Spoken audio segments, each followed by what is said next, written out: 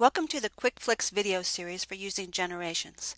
I'm Lindy Goodall of Lindy G Embroidery, and in this video we'll be using some building blocks in the Christmas Elements collection to create a holiday design.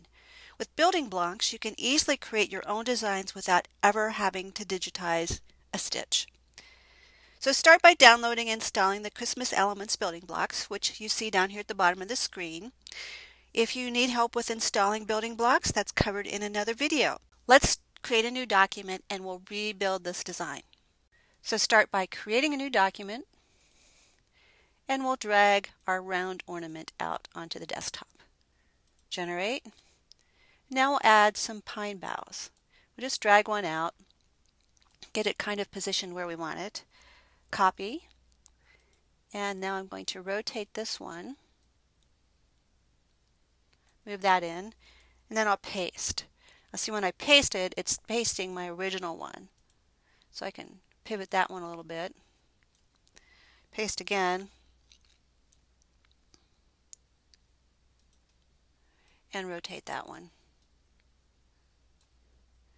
And let's resize this one a bit. We can resize this one a little, make it a little bit smaller.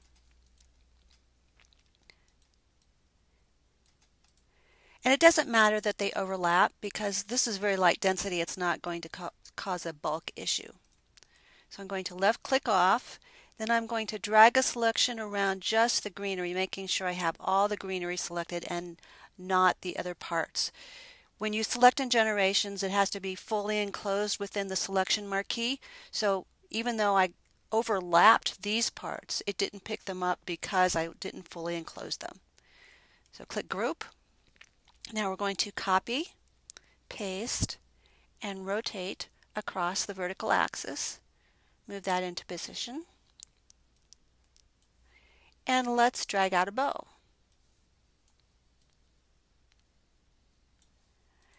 And look how quickly we made a cute little holiday ornament.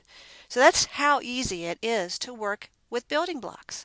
You don't have to digitize anything. You are just combining things on the screen. Now other things you could combine, well, we have this little ornament or this little package, and we can put a bow on that.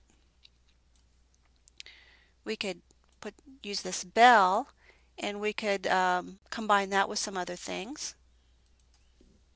We have a couple of ornaments that we could use here. Maybe we don't want to use that ornament. We would prefer to use this ornament. And let's scale that guy up a bit. Generate, because we scaled. And that's how easy it is. If we wanted this package to be smaller, we can select that, group it, shrink it down that way, generate, or we can ungroup it, move the bow off, and stretch it. See how fun this is?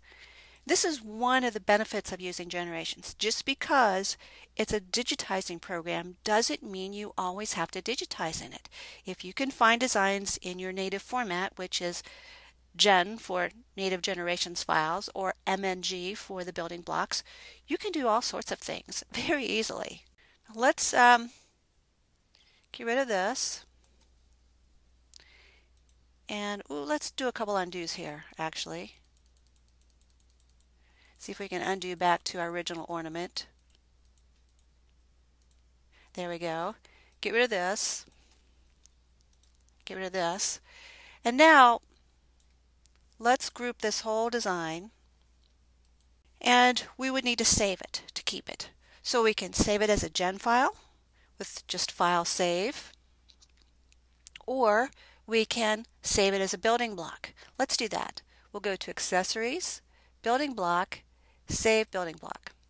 And here you see all the building block folders.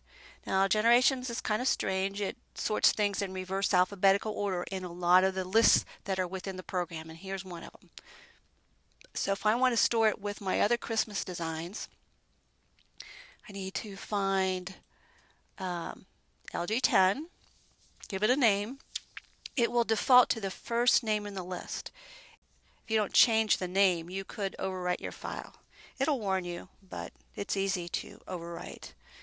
So we'll just call it Holiday Orn 1. Now it doesn't show up initially in our list because we need to refresh. So we'll just click another one and click back, and there you see our holiday ornament right there.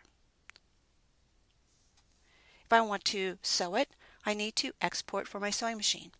And there you go. That's just how easy it is.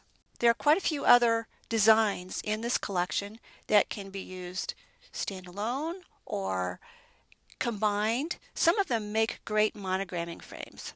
So for example, this one, and this one, let's generate.